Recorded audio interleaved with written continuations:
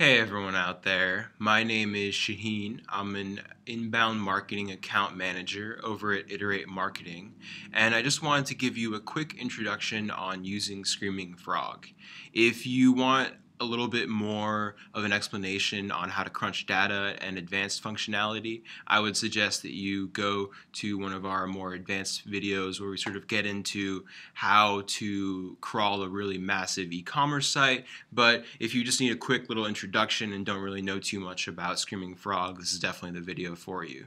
So Screaming Frog is a Java-based web crawler that basically just jumps through your entire site architecture, clicking on every internal link.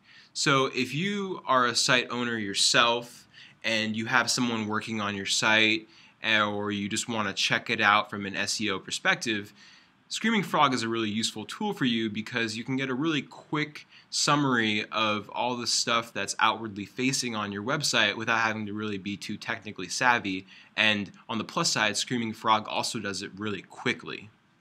So when you first open up the interface, it's a really simple and toned down program. There's not really a lot to confuse you. So at the very top, you basically just have this little bar, and it's almost like Google, right? You can just type in your site URL and press start, and it will start jumping through all of your content, and you can press stop and pause. You can clear, you can resume, and to the right is this little status bar.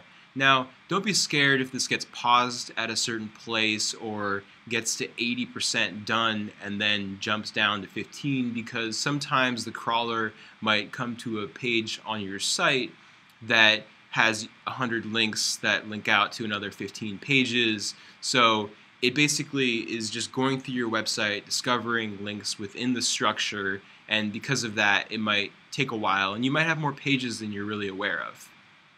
So when you type in your URL, the first thing that I want to bring your attention to is, if you see right here, we have this little 301 move permanently status code.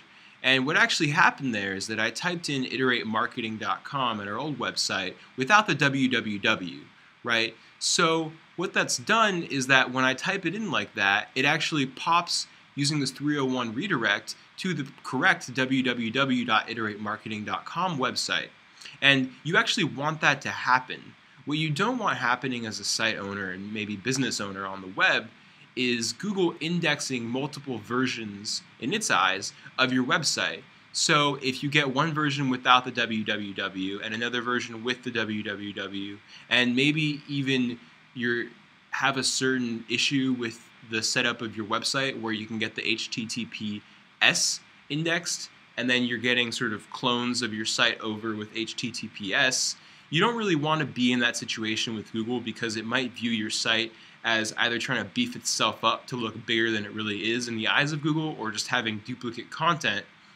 And also with some pretty serious ramifications in terms of not advertising your strengths. If you get people linking to your website and they are sort of linking to what could essentially be considered 3 different domains, you're not really getting as much authority in the eyes of Google as you should be. And Google really is using all these people linking to your sites as a metric of the quality of the website.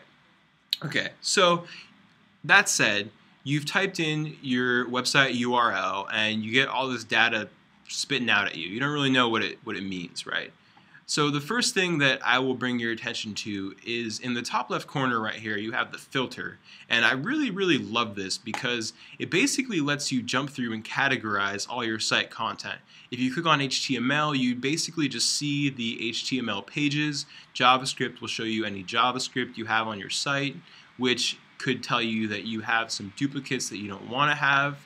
And you can sort of get your web developer on compressing that stuff so your site's even faster, either when Google's crawling it or you're trying to have customers use it. You can look at your CSS. Again, if you have a lot of duplicates, that's something to really think about, because that's an easy place you can save some kilobytes of memory and basically make it so that when people come to your site, it is working a little bit faster. And of course, images, you may have put up some PDFs and sort of forgotten about them, and this would be a really great place to check on what kind of content you're giving to your customers.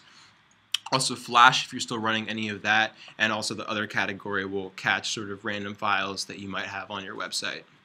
So one other thing that I'll talk about in this little opening screen before jumping out to some of these other sections up here is this little filter total button right here. This and the filter up here are sort of the two main things that I sort of pay attention to when I'm parsing through one of my websites or someone else's website.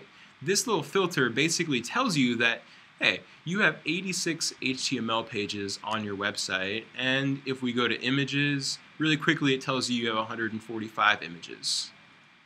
And when you're in this little HTML section, one really cool thing about Screaming Frog that maybe isn't something that you can sort of do very easily if you're a site owner. I know it looks like a lot of stuff that's up here, but if you go all the way to the very end, you get some really cool little numbers over here.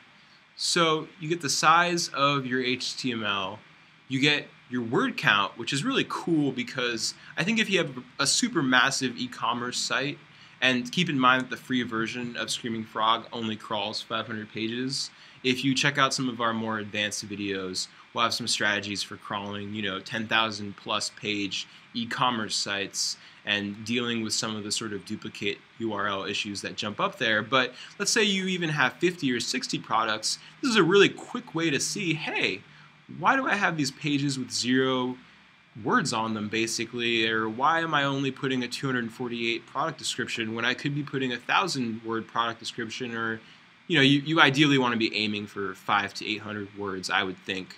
And even if you're getting a little too long-winded, this is a really good way to check on how you're doing stuff.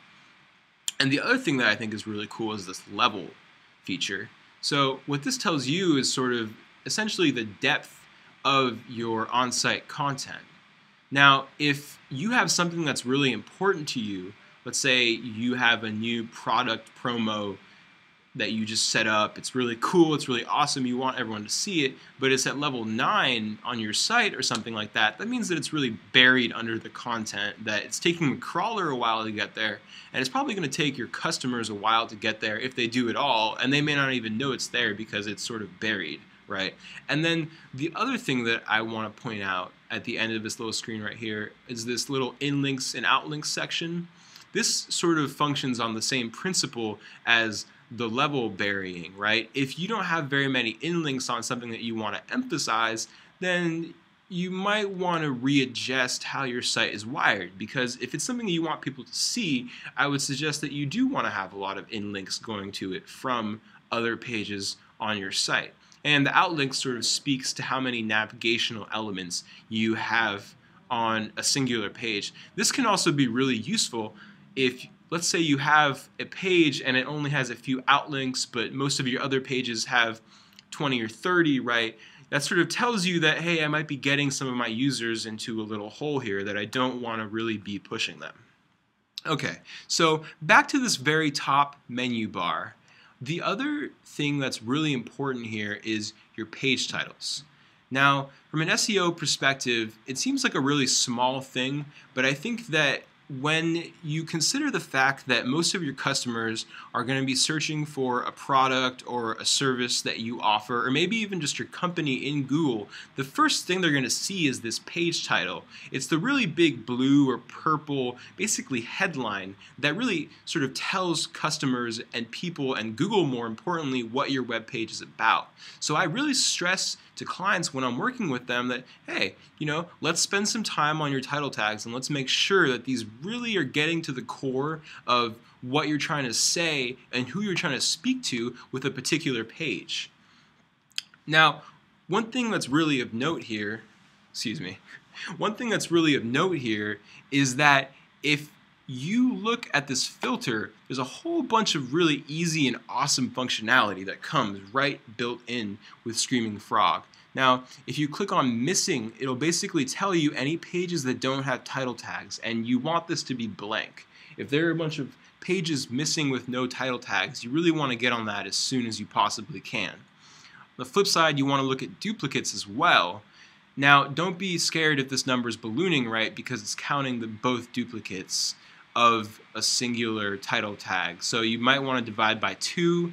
Sometimes pages might have one title tag stretched over 100 pages. So you might have a website with 800 duplicate title tags, right? But it's only duplicates of 3 title tags. So it's really good to check here how title tags are exactly duplicating.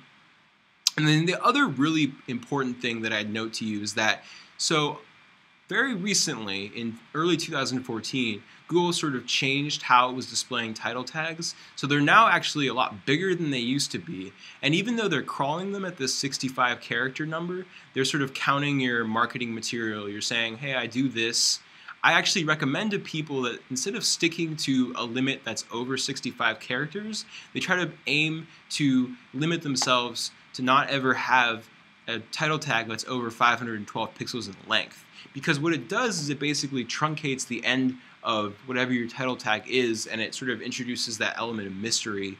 And I don't really think that people want to click on something that sort of introduces that element of mystery into what a product might be when they're going to a new site they've never heard of. So I really recommend to people that they pay attention to this over 512 pixel limit and make sure that they're not doing that. And on the flip side, I would also go to this below 200 pixel level and say to yourself, hey, maybe I'm not saying everything that this page is actually about to my customer base. And if you look at here, some of these title tags really don't describe to people what this page is actually about, right? So the next thing that I would jump to is the meta descriptions. Now, what you don't want to see is this, right? Blank meta descriptions. If you go to our old site and look at it, you'll see the same thing, right? Almost all of our pages are missing meta descriptions. And the way to quickly check this when you're looking at your own site is, again, this little filter total number down here. You see 69 missing meta descriptions, and then you actually click on all, you'll see the same situation where we have 69 total pages. So now you know that 100% of your pages are missing meta descriptions. So I personally don't think that as a site owner and someone who isn't really too concerned about every singular aspect of their site, that I would worry too much about the external response codes, URI, meta keywords, H1s, H2s, directives, and the custom you can't use unless you have the professional version, and I'll go into the functionality of that in a future video. So the only other thing that I would really emphasize here are the images. Now, this is the only thing about Screaming Frog that I wish was a little bit better. It doesn't actually show you all the alt image text right here. You have to go again to the filter and click on all the ones that are missing alt text. And if you look here and again count your filter total, you'll see 64 missing that text. And if you go over here, you'll see, hey, I have a total of 145 images. So you know exactly what percentage of your images are missing alt text.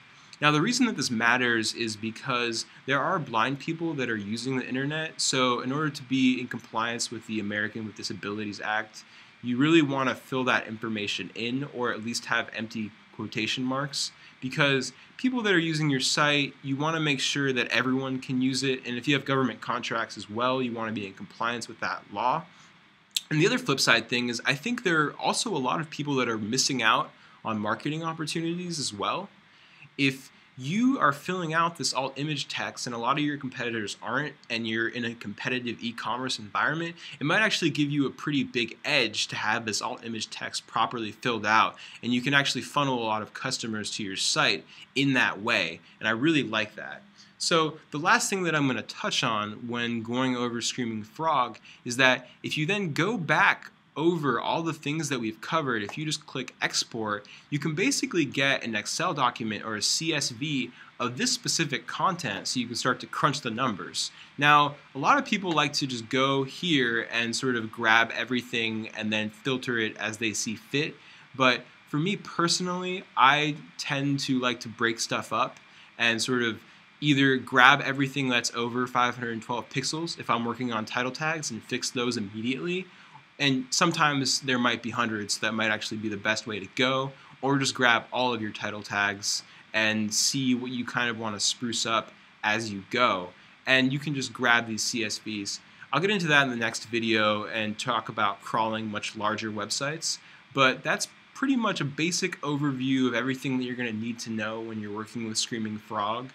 And if you have any questions, you can hit me up on Twitter at s_adibi, or you can message Iterate Marketing at iterate. And thank you.